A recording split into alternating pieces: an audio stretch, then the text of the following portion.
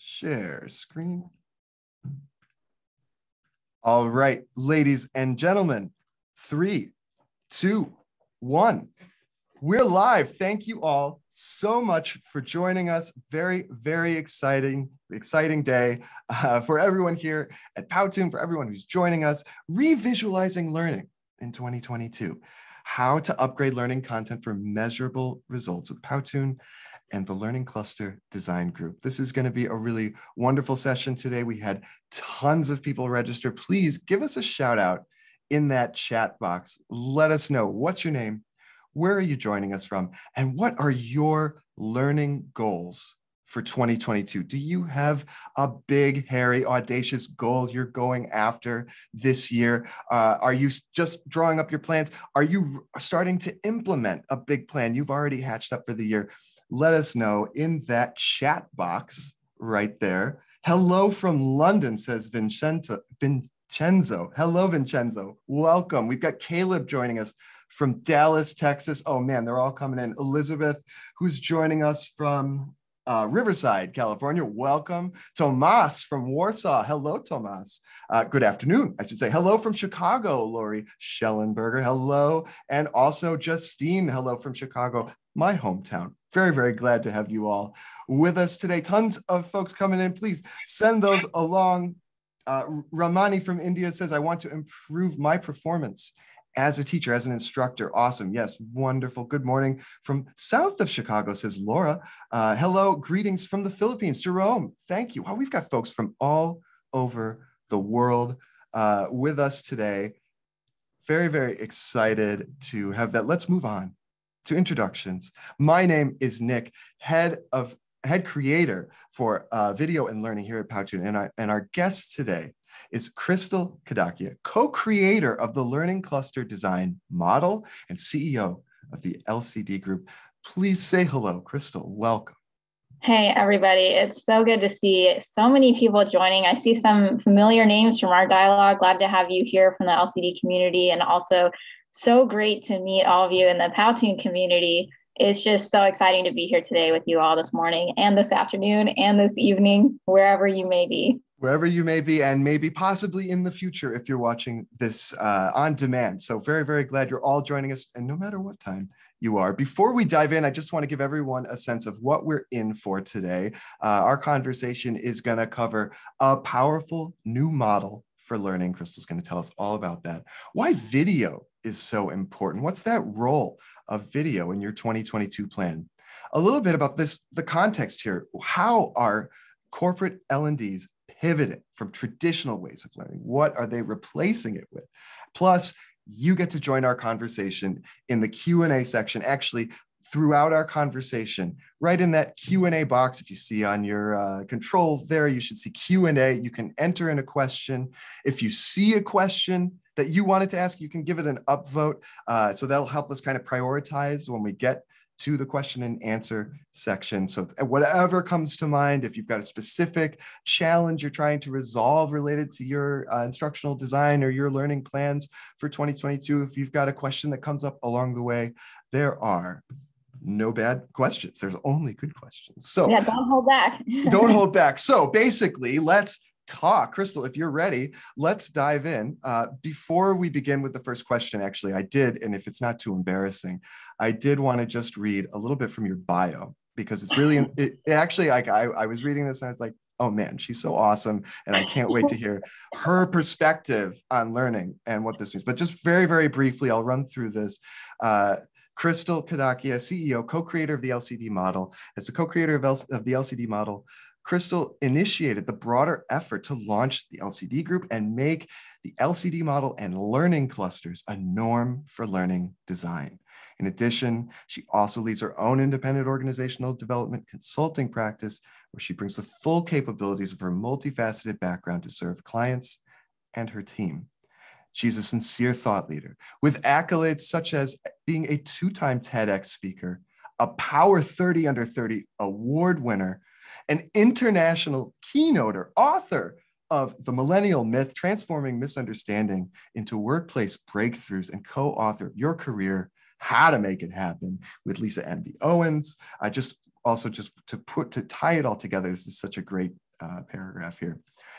Crystal's passion ultimately is to help people and organizations see and make the most of possibilities to make a positive difference in their communities. She constantly creates models to help make sense of complexity, right? We all are grappling with an ever more complex world. Help us make a sense of complexity, and seeks to apply those models in different fields for different problems. Her current project is a deep study of self-leadership actions that help create connection, escape burnout, and overcome the challenges unique to our digital age. I mean, I couldn't think of a better setup to talk about learning in 2022. And I think we should just start. Give us a little context. What is learning cluster design? What's a learning cluster? What does this mean? And what can it help an organization accomplish? Yeah, so that last part of that bio, the part about how are we navigating the digital age, things like burnout, things like connection. Here's the reality is that we have a ton of advanced technology around us. Powtoon's a great example of that. And as usual, and completely understandable, it's our thinking and our ways of working, our people, our brains that are lagging behind. And this goes true with learning too, and how we design learning. When you think about how we design learning, we have all these technologies out there, but our methods for designing learning were back in the 1950s, 1960s. They've evolved slowly but surely, but really haven't quite made the leap into the digital age. And, you might say, well, who are you to say that? How do you know that? Well, just picture anybody learning anything. Going to a class, taking an e-learning, it's usually their last resort, right? That's the last thing they're doing. What do people actually do? Maybe they're reading a quick resource. Maybe they're definitely watching videos, right? That's probably the first thing I do is I pull up YouTube, I pull up internal YouTubes and I watch a video. They talk to someone and they try it out. Those are all the kinds of things we're doing. And yet whenever, it doesn't matter what industry you're in, if you're in L&D or if you're in customer education, if you are just a coach or doing internet marketing, and you're thinking about, well, how I want to teach people something, our first go-to is, let me design a class around that. Let me design a course around that. And we don't learn that way. That might be a part of it, but that's not everything. So what's learning cluster design? It is a model that calls for a new learning product rather than designing a single course, class, or program when you have a problem. We're all about designing a cluster, a set of learning assets that surrounds the learner when, where, and how they most want and need to learn. And our method, learning cluster design model, it actually has 5 actions that walks you through how to create that set of learning assets. So this is just so powerful because it seems like a very obvious thing, because obviously we all use multiple things when we're learning, but when it comes to designing that set, not so obvious, not so easy. And so that's what we're all about. Lisa MD Owens and I, we co-authored the book, Designing for Modern Learning. We started working on this model, developing it back in 2015. And since then have just grown and seen the need for this. And as you mentioned in the bio, back in 2020, really right before the pandemic started, I was like, let's not let this just be a book on the shelf. Let's really try to spread this and really become the thinking part of the way that the learning industry starts to move away from one and done. Because moving away from one and done, I mean, that's already done in my view, but a lot of us are still, that's what we're delivering because we don't have a different way to leverage our technology tools. We don't have a different design model.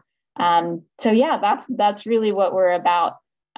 Technology is really, it's creating that asynchronous access to learning assets, but it doesn't mean we know as designers how to push that technology, use it all the way and do it in a way that really impacts on the job performance or, that end goal we're trying to get to, really create change. And so that's really what we're all about with the learning cluster design model. Yeah, I mean, I think it's intuitive, and I hear this from Powtoon users across industries, right, and across roles, but definitely in the L&D space, that people simply don't learn well in this click next kind of. I've made a presentation, you see the thing, you click next, you take a quiz at the end. Okay, we're done. You've learned that. It's not how we act in our own lives when we're looking to learn something, and it's like out of context. And I think that what this is a really an amazing way to put a language and a methodology around these ideas. So it's really, really interesting. I want to continue on our quest here and talk about. So you've already mentioned kind of the technological changes, the history of how you developed the learning cluster design model and are implementing it and working with companies to do it. But give us a broader kind of look at L&Ds in an organization, in a company, right? How are they pivoting?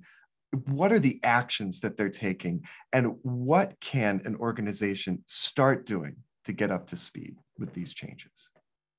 Yeah, I'm sure a lot of you have experienced this in the last couple of years. What we hear a lot from our L&D folks internally is that, they're getting more investment than ever in their organization, which I think is fabulous. Like, there is no better time to be in L&D.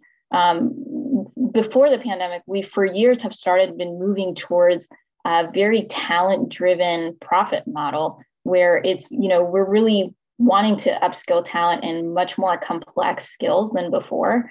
And what does that require? L&D, right? That requires a lot of learning. And we're getting that investment. We're investing in a lot of tools. We're trying, and I'm watching this happen. And again, we don't necessarily know how to use those to the biggest advantage for us. And so the pandemic then came along, and I think a second big thing I'm seeing in L&D is that besides the investment, of course, we got pushed. A lot of people who are even on the edge of, hey, I'm really not sure if I want to do video, or I want to do e-learning, or I want to do virtual anything. The pandemic just forced that issue, right? And so, of course, I think everyone has been experiencing this of, hey, we need to take everything we had live and do it in some way virtually. And now we're really moving from that to what's our new normal of, what's our new blend, which of course, learning clusters is all about the blend. It's all about, let's not just have the one way, let's do more than that. The challenge with virtual, and this is where I see a lot of L&D leaders starting to really struggle and really ask themselves this is, hey, does virtual automatically mean more e-learning, or are there other things we can do? What can we do better with video, with, how are we using our Zoom calls? How are we using our social learning platforms? How does social mean not just likes and discussions, but even users starting to participate in, generating learning and people truly learning from one another? Because, as I mentioned, that's another way we often learn is we ask our neighbor, we ask someone. So how can we in corporations start leveraging that hive mind to drive learning? And so I think that's been a big piece is there's folks who kind of have been in this assumption mode for a long time that virtual means one thing. And that one thing is, let's try to duplicate our classes and courses, but duplicate it online. And now it's like, whoa, wait a second. There's this whole other world of virtual and learning that's just, it really pushes things differently. And that's kind of what I see with a lot of, a lot of folks who are making that pivot and like, what are they starting to do? Language is so important around this. I'm really glad you mentioned that because, that's the kind of thing when what we're doing with LCD Group last year, for example, we worked with Atlassian. And with Atlassian, it's like, let's get our whole team on this same page. And so, we upskilled them in the model. And then they started using the model on their projects. And then we were like, well, they had these complex challenges, like things like ways of working, things like onboarding. And now they're like, hey, let's start working together so that way we can work on those complex initiatives and deliver learning clusters instead of this one and done approach.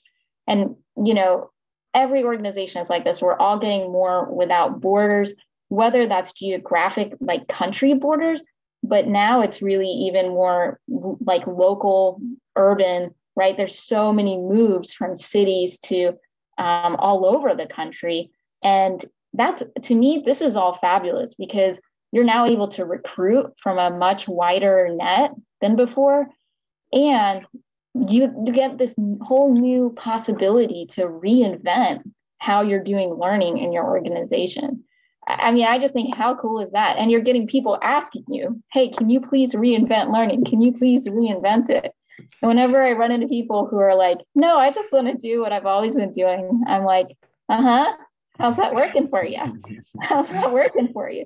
Because I mean, if it's working, great, like let's, I'll stay in touch and I want to hear how it's working for you so I can help other people learn from you.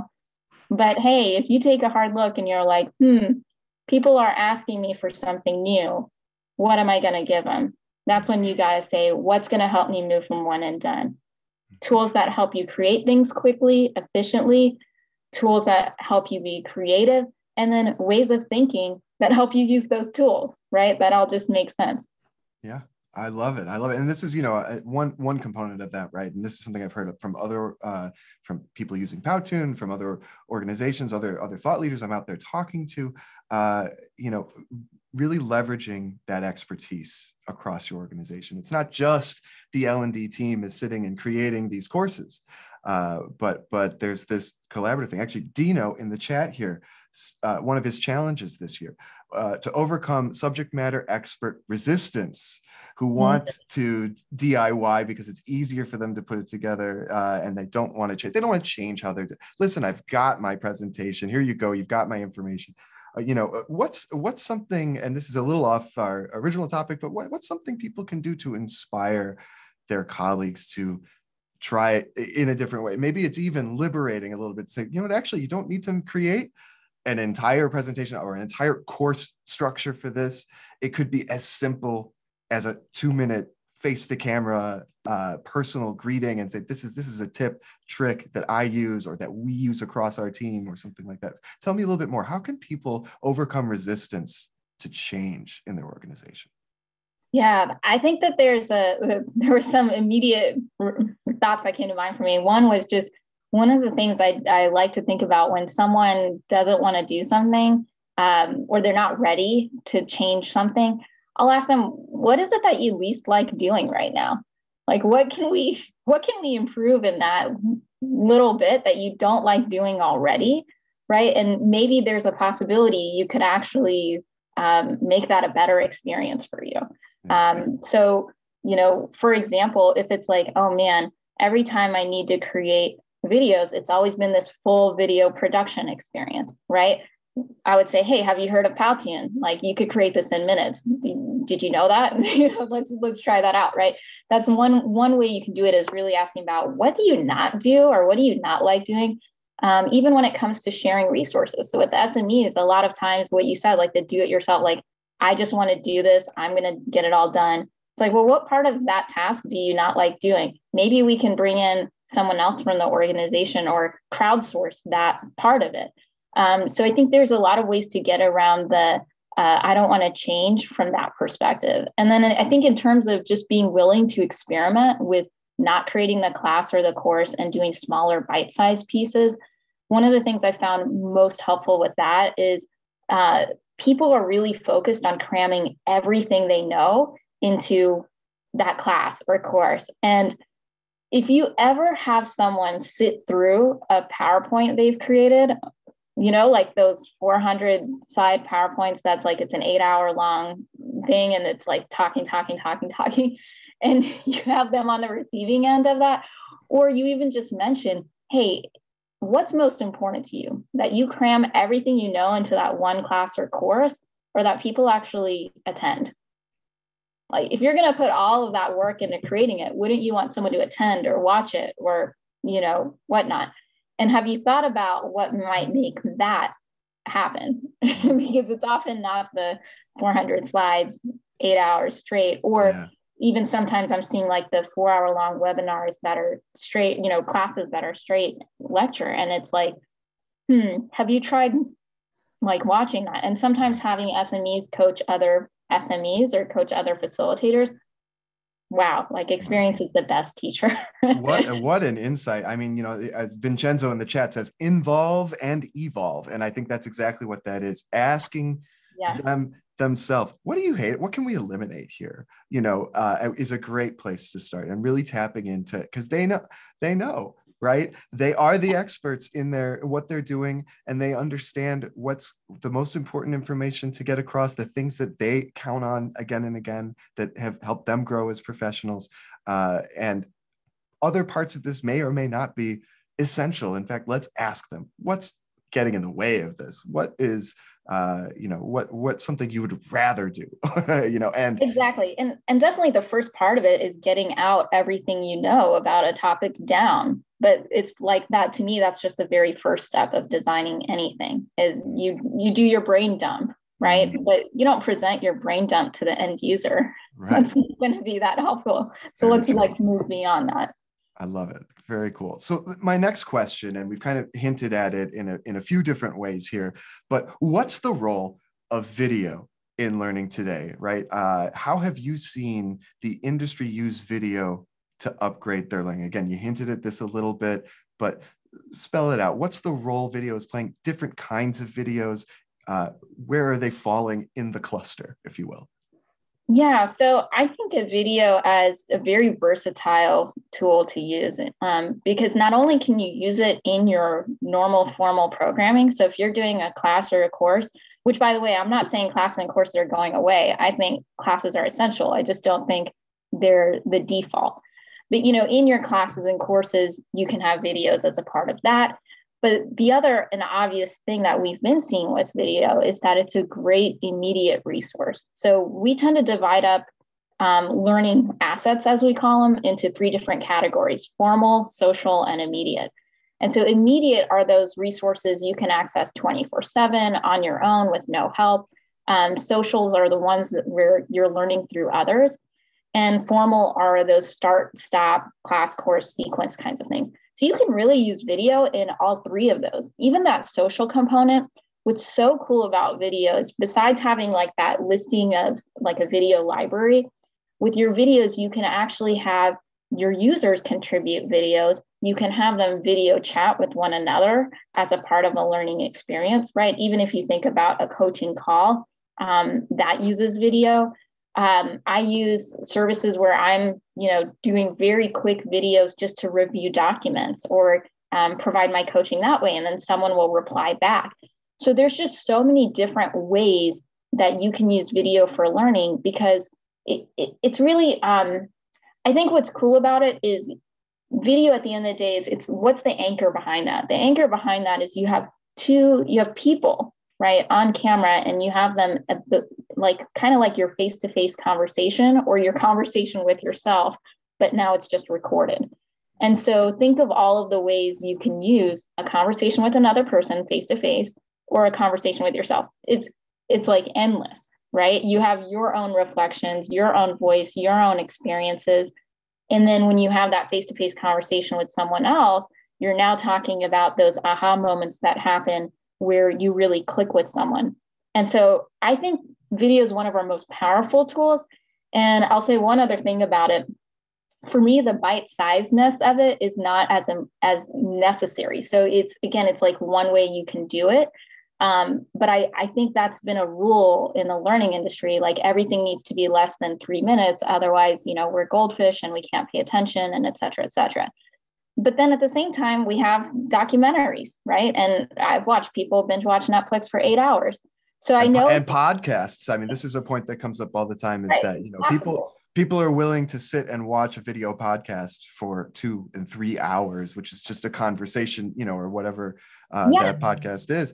They have the patience when it's in the right context and when it's, fits in with how they're working or what they're doing, And the other, one other thing I wanted to mention, this is something we're seeing also, and you made reference to it earlier, is that sort of there once was a video production needed a level of production. And I think especially over the last 2 years, because of the pandemic, because of the increased remote work, also because of technology.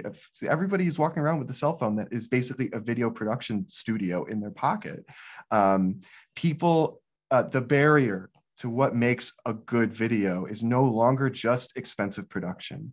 And people aren't as, or maybe are more willing to put themselves into a video to feel authentic. And they don't need to worry as much about those high level production values, which of course increase costs, increase time, make the entire project much more complicated, and make it difficult to create video for these little moments and for these supplementary ways of sharing learning with each other. Yeah, I mean, that is such an excellent point, because I think a lot of times we get distracted by the facade over the real intent, or like the real anchor behind what it is you're trying to get across. It's like, if you remember at the start of the pandemic, people would come like makeup and like completely nothing in their backgrounds before they would use their webcam on Zoom or whatever. And then like slowly, steadily over time, it got into like pajamas and like, whatever, dude, like I rolled out of bed. That's cool. I'm here. I'm present. Right. It's kind of like that same transition. It's like we went from this huge, giant video production studio that, you have to have on site, invested in, and everyone's got to be like, to the nines. And then it's like, but wait, like I'm seeing people online just create great videos off my phone. Why can't we do that in corporate? What are we really afraid of with like removing the facade a little bit and getting more real?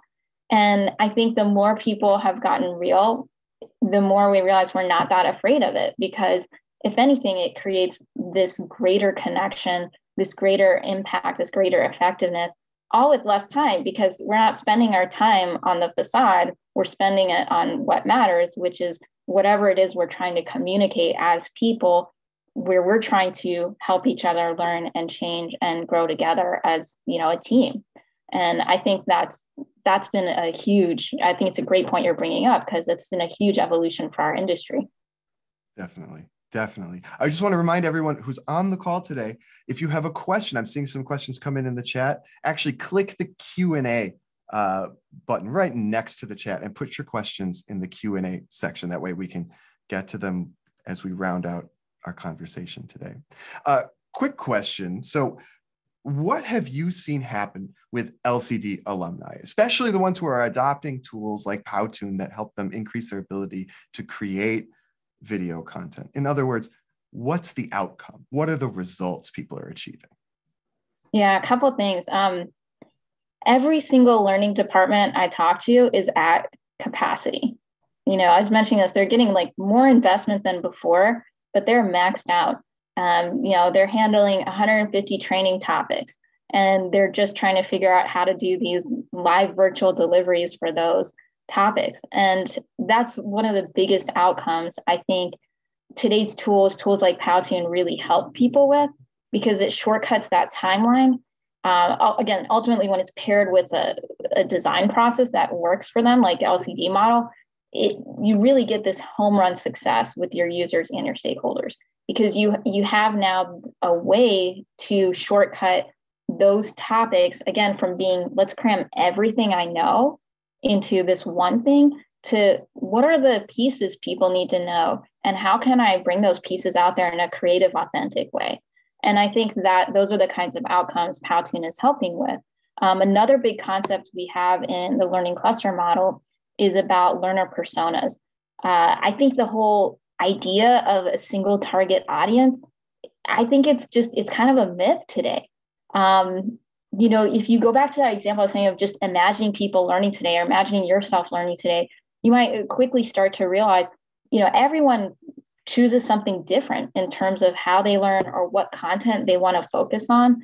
And, I think a lot of times people can feel when learning content is generic, and they can feel like, okay, this isn't useful, and they'll click on to the next thing. So I think that's another thing, Powtoon and tools that are like this that really enable design to happen quickly. You can address different aspects of content to different personas in your audience much better than again, those video production days where now, you're really forced to create something generic because of the time investment, the lack of efficiency in that. The other thing that's been so great about tools today is you can evolve quickly. Because a lot of the things we used to create, they used to be very time intensive to create. It was very static. It almost like reinforces the one and doneness. It's like, oh man, that last training program, it took 6 months to upgrade that. So we're not going to touch that again for 5 years. Well, guess what? Your business is probably moving way faster than that. So again, those are the kinds of things we can do. Is now we can be much more adaptive, we can be much more iterative. And I just think these are all of the things we need. And we need to be able to sunset things because otherwise your libraries just get super cluttered. So it's like, hey, that evolution you made, if I don't know, the OG, the original doesn't matter anymore, then get rid of it. And let's, stay focused on this new iteration we just put out there. So there's just a little important point there. And this is one I don't see a lot of people doing yet. Yeah, we have massive amounts of data storage available. Doesn't mean it necessarily helps us make things accessible when we're using that data storage at max. It's okay to delete something at some point. So I guess it's like new year, kind of Marie Kondo your element. Right. Yes. Only learning that sparks joy. No, I love it. And I think also your point about personas is so important, right? Because I think, and this is something I know certainly from the marketing world, right? This is language marketers have been using for a long time, but I also know it from my music performance and composition days. Know your audience, right? This is an important part of putting together content. You have to think through who's receiving this, what's their context, and how will they be reacting to it. And it really kind of helps you do the algebra of finding that language. I know who this person is, I know what drives them, and I know what I want to communicate to them. What's the language that's going to connect with them? Or what are the visuals that are going to connect with them? Can we personalize this video, like you mentioned, right? A big production, every change adds on to that production. Whereas if you have an authoring tool or a creative tool that allows you to simply, copy, edit, make an iteration and test and get feedback and see, boy, it's right at 4 minutes here where we just lose everyone. Let's make a version that skips from slide 4 to 6 right away. Or, however that process plays out, it's so much more active and it makes sense, right? It's the idea that you sort of create something and it sits there forever. It just feels so outmoded because it's not the newspaper doesn't get printed once a day. Our communications aren't collected once a day at the mailbox. I mean, there's a constant stream, and likewise the way we iterate on and improve the video content we create, the learning content we create, the architecture of how all these pieces come together, the way we improve and iterate on that needs to be the same, needs to be immediate in the stream of how we work. Yeah, 100%. And that's, again, that's all really hard to do when you think your goal as a learning designer is to create that one training program or one course or class. All of this kind of possibility really comes to the forefront when you've shifted your goal to surrounding your learners with more than one learning asset for a learning goal. Once you make that shift, then you're like, okay, how do I create the best pieces for a particular goal? If I'm working on, a diversity and inclusion goal, or if I'm working on data security, cybersecurity as my goal, as my training topic, hey, I know I don't need to cram everything into that one class or course. So because now my goal is to create this learning cluster. So what are going to be the social pieces I'm going to bring in? What are going to be the immediate pieces I bring in? How am I going to get those across to my learner personas? How are those going to be matched up to my learner personas? Those are all the questions you can start asking the moment you move from, I'm cramming everything into this one program or this one training topic. So everything you're talking about with personas and videos and creating that and tools, you have to shift your goal from that deliverable to really open up this whole other field of possibilities. Yeah. It's not just about filling the calendar with training, It's Yeah, easy exactly. that's easy to do. It's easy to just set a date and invite people and hope they show up and, we're done. But to really create something that catches people where they need that and is a mix of, here's my friend who's good at this versus I need to sit and really get this information, all of those moments and attitudes play into how we're learning as well. So I think that's spot on. 100%. One question to kind of bring us toward the end of this conversation and also start engaging with some of the questions, and a reminder to everyone in the audience, please do throw your questions in the Q&A section. We're almost there. If you see one that you also want to know the answer to, give it a thumbs up and that'll help us prioritize the questions when we get there. But last question for you, Crystal. You don't have a crystal ball, maybe you do, your name is Crystal, I don't know. What learning trends are coming our way in 2022 and beyond? What do you see on the horizon? Yeah, I think the investment in L&D is going to continue to grow, especially as executives see L&D delivering results on some of these things we've been talking about today. As they see L&D becoming more agile, becoming more what learners are asking for, not becoming I think where we've been, unfortunately, despite all of our hard work, a lot of it has been, I have to go to that training and, I have to schedule that and wait for that. So in the meantime, I'm going to do X, Y, and Z. So the more we move away from that while still delivering on our live classes, I think we're going to see that investment continue. And I think the other thing I'm really thinking about as I imagine 2022 and beyond, a lot of the tech platforms I've seen are really moving towards social learning, which I think is a fabulous shift. I think it's much needed. And what that does is it starts to remove the burden from L&D always being the creator and owner of content. So I think that's a really big shift, is watching learners start to create content. And more than that, what I'm so hoping to see is what I'm calling collective wisdom platforms emerge. So now we have, as I was mentioning earlier, like this big kind of chaos of content. And I'm really looking for platforms that are doing a really good job of creating collective wisdom from that, helping people filter through that content, or also integrate and build on one another's content. So that way, when we think about these organizations at scale, we're really seeing things we couldn't even do before, right? Without digital technology, it was really hard to capitalize on the collective scale of an organization's wisdom. Well, this is what today's technology can do. And I'm waiting to see the learning platforms that are going to get us there. You know what I'm talking about, Nick? I want to know, that person in Japan building on this person in Israel, building on this person in the US, and it all comes together. And I get to watch that. And I'm like, man, that changed me. That I had that aha moment because people all around the globe, I got to see their wisdom and it all made sense. It was relevant for me.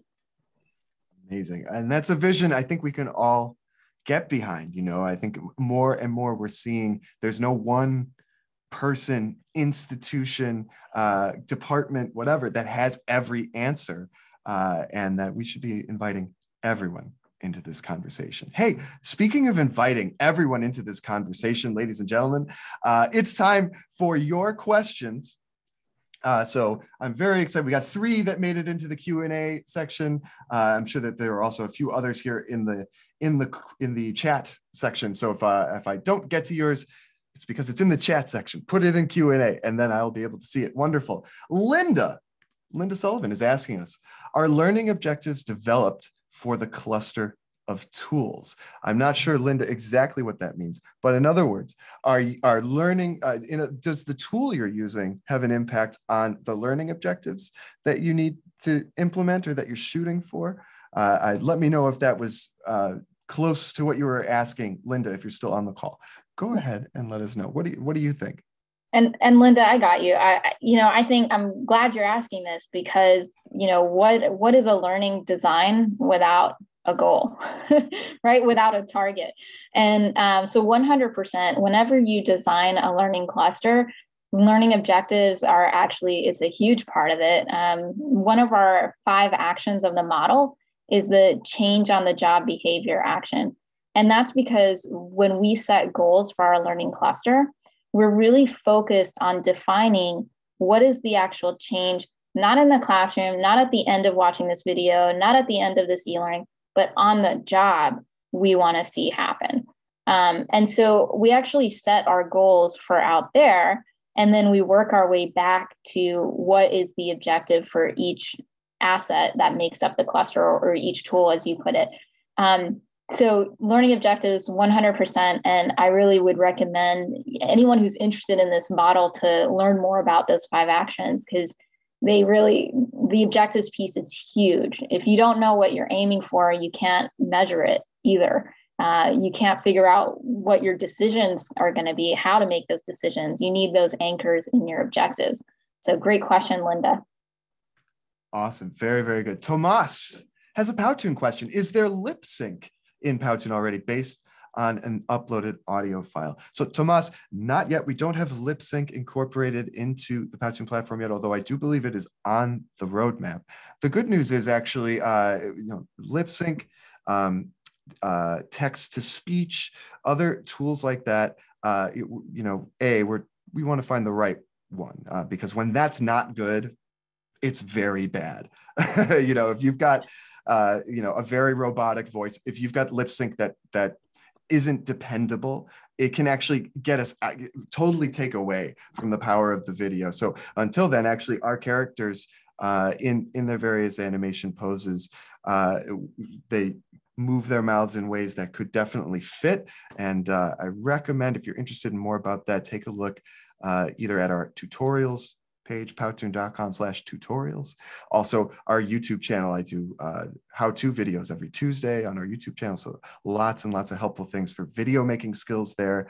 I know that lip sync can be really tempting, but again, unless it's the right tool, we're still looking to and developing exactly the functionality that's going to work well for that. You're definitely better off working without a bad tool. But we'll keep you posted. And thank you, Tomas. I'll definitely pass along to our product team that there's more interest in lip sync.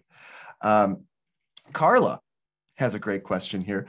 How do you know if a student or user achieves competence in a learning clustered model? In other words, if we've got a course and someone clicks through all the course, I know that they've at least clicked it. How are you measuring success with the learning cluster design model? Yeah, so another one of our actions, another great question, because another one of our actions is the track transformation action. So, this is such a key question, because in the past, we were measuring how many people attended that class, or how many people have used our e-learning or watched our videos, or downloaded a tool. Sure, we can continue to measure all of those things.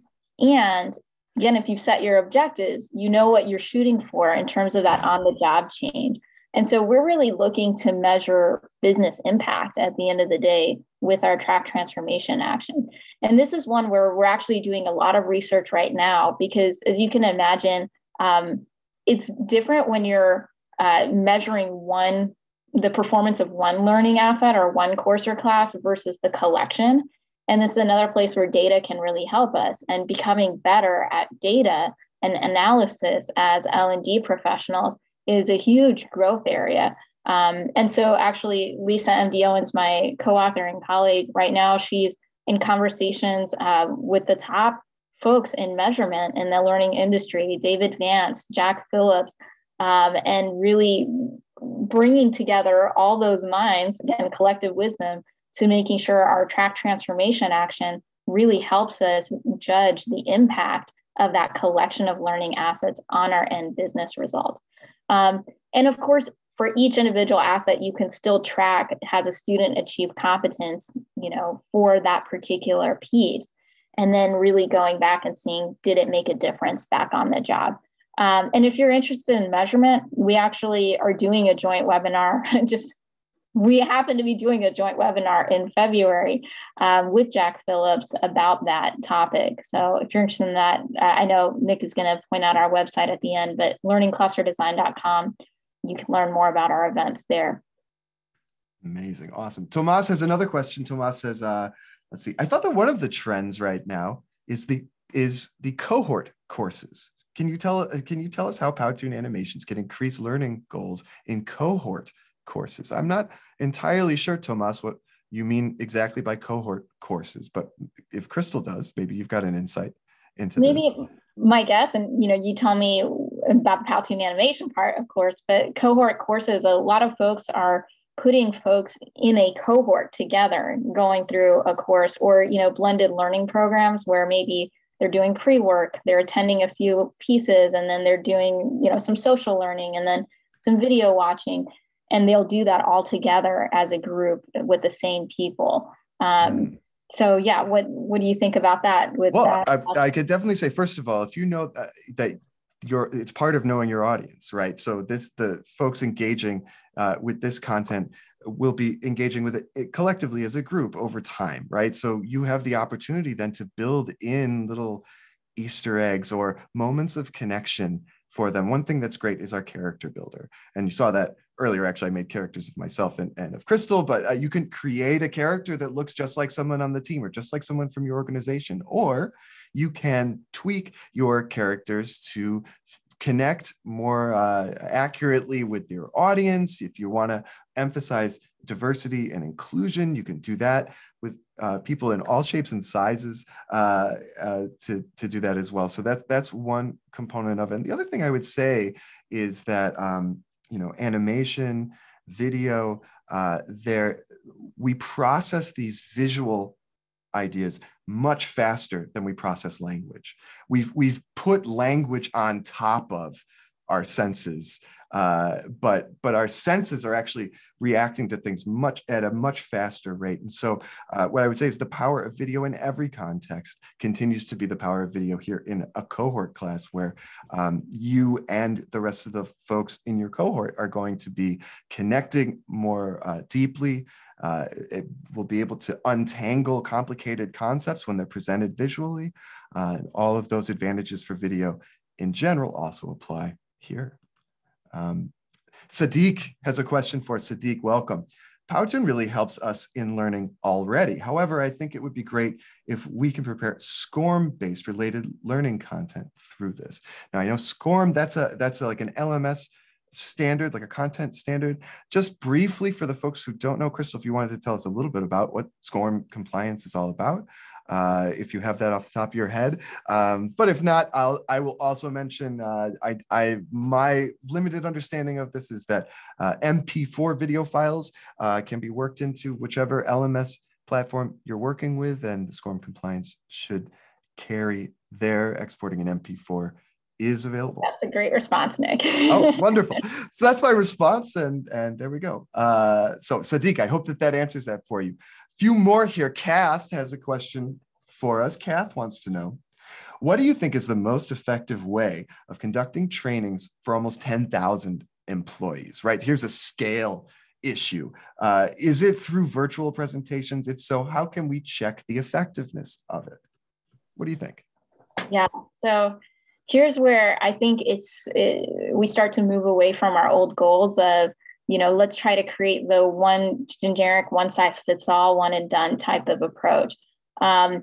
So I can't say off the top of my head, is a virtual presentation going to be effective or not for 10,000 employees, right? What I would say is we have to know who those 10,000 employees are, right? What are their roles? What is the topic you're trying to train them on? What are you really trying to create in terms of the change for them? And based on that, can you, rather than having a one size fits all approach, come up with a cluster of ways for those 10,000 employees? Where, when, how are they most likely going to want and need to learn? So just, to give you an example, if we take one of the most basic topics we've been training on since the beginning of time management. Okay. We're all about time management. We've always been trying to figure out, how do we have more effective meetings? How do we manage our time more effectively? Well, you could put everyone through your 10,000 folks through a virtual presentation on time management. And 2 months later, they're going to have forgotten that virtual presentation. They're going to have their own time management challenge come up. Maybe they got triple booked and it's a personal holiday for them and they don't know what to do. So, how did that virtual presentation really have an impact? Now, if you knew, because you did your design research, that, wow, in our 10,000 employees, about 20 to 30% of them, for the most part, are often triple booked. And that's a really common problem. You would gear your training, your presentation towards that topic, but then afterwards, you'd have other assets in place for them. You might have a Powtoon telling them how to deal with triple bookings and how to say no to people, how to say no to your two most unfavorite scheduled meetings, right? So you can guess that that would be more effective than that one size fits all, one and done type of approach. So there is no way to really say that this particular tool is going to be the one you should go to for every single training challenge you come across. That's our old way of thinking. Our new way of thinking really is get to know your people, get to know the challenge they're really facing, when, where, and how they're facing it. And do you have a learning asset in place for that moment of learning need? And that's really how you're going to know things are effective. You'll hear back, hey, my triple bookings, they've gone down. I've been able to manage that better. I feel more confident doing that. Anything you would add to that, Nick? Or if you've seen ways that are effective at scale for that many folks?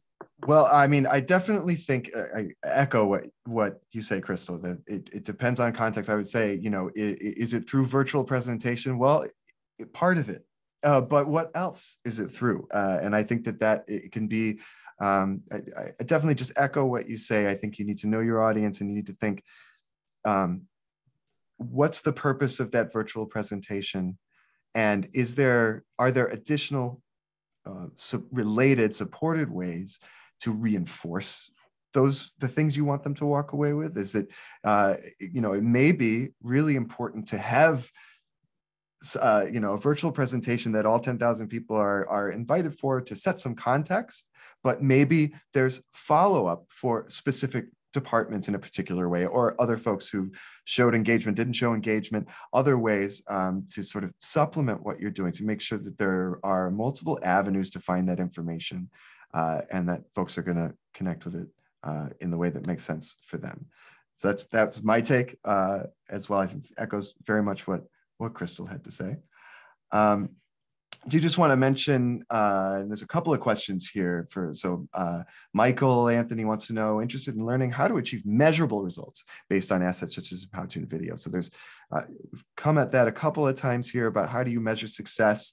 And another question that related here, are there ways that we can bring interactivity to Powtoon trainings, or is the learning cluster model moving away from interactivity? So stepping back, to me, this is asking kind of a question about how we're presenting the learning content, right? How do we measure the effectiveness of a video? Is that part of our LMS platform? Is it the engagement with a course? Is it about its performance on a social channel? So I'll let you get to that in just one moment. And then also that question of interactivity, because I know a lot of folks, for instance, they might be using Articulate or something like that, where they're creating, interactive moments with chunks of video, or other folks who might be gamifying a course or something like that, that would include sort of a choose your own adventure, and you've got different pieces of video for different components of that. All of this together. How are we measuring success of a piece of content? And what's the role of interactivity today? Yeah, again, I think when it comes to the measurable results piece, you really have to determine that as a designer with your leadership on what is a result you'd like to see and that you want to measure. So yeah, you could measure views, but are views meaningful to your leadership? Does that tell you, did you achieve success with that? If yes, then great, measure views. If you're looking for something like likes or shares or, even qualitative feedback, a lot of times people below a video will ask that question and, even just, was this video useful for you, or things like that. That might be a way that you go to measure the effectiveness of a Powtoon video. So that's going to be really up to you that's to be honest, that's like a lot of what I'm going to say about interactivity as well is, you know, the learning cluster design model is really about you being the strategist. And if you're trying to give the strategic thinking away, in your job, you gotta take a second look at that, because we're not talking about moving away from interactivity. If interactivity is what you need to make that change happen for your learner based on what you know about your learner, bring your interactivity in, bring all of that in. But if you know they're watching those videos and it's a bite-sized thing for them, they're watching it in the airport when they're sitting waiting around, and that's not the moment for interactivity, don't put it in.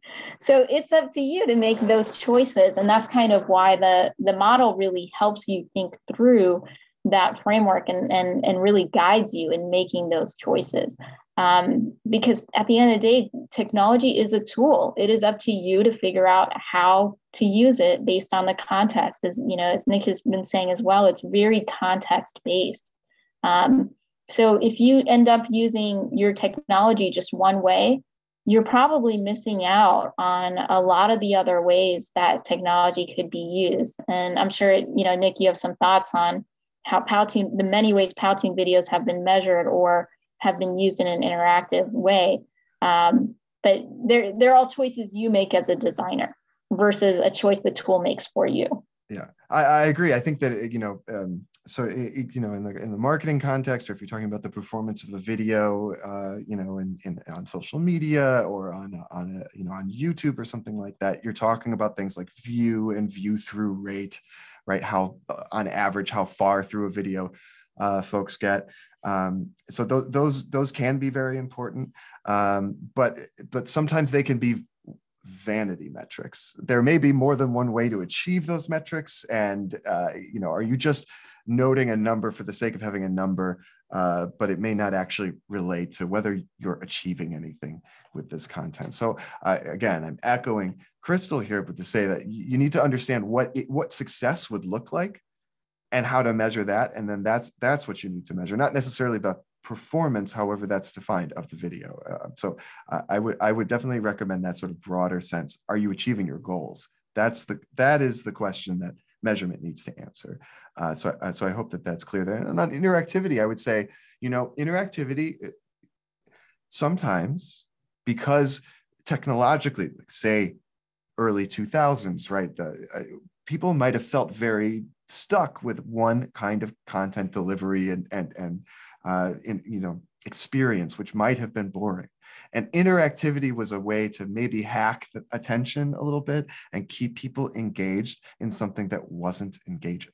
So if interactivity makes sense, is a part of like the flow of the story that's being told and is going to be meaningful for the learner, I say, yes, keep it in. Like I mentioned earlier, gamification or other sort of like choose your own adventure, branching kinds of courses and things like that, where you're using video components in different ways, or video that is meant not to be judged by the success because of its views, but because it's there to help inspire the team or invite them to participate in initiatives that are going on. All of that supportive stuff is there too. Is that interactive? I mean, they're not clicking on anything or participating in that video, but it's the invitation to participate in this larger process and community of learning at your organization. So that's my non-answer answer to that. I hope that is helpful, Casey. I want to just be sensitive to everyone's time. We only have a couple of minutes left here in the hour,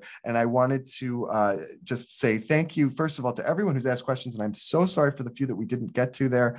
But the good news is, as Crystal mentioned, they've got a webinar coming up in February. Powtoon has a ton of webinars coming up, so you should be receiving invitations to those coming up. And if not, I can tell you, first thing, learn more. Go to learningclusterdesign.com to learn more about LCD Group and the Learning Cluster Design model and about their upcoming webinars and all of that good stuff. I want to encourage you to find Powtoon on social media. We're on Facebook, we're on Twitter, we're on Instagram, we're very active on LinkedIn. Awesome conversations happening there. And as I mentioned, I'm posting on YouTube frequently. So please do find us. Also, let us know, what are you creating? How did this webinar help you think about your goals in 2022? Tag us in your posts. We'd love to hear from you. And also a reminder, watch your inbox via email. Tomorrow you will receive a link to an on-demand video replay of today's conversation. You'll also receive our new guide, The Future of L&D, a Manager's 2022 Guide. In fact, not only will you see that in your email tomorrow, but I've got a link for you right now, dropping it into the chat to everyone.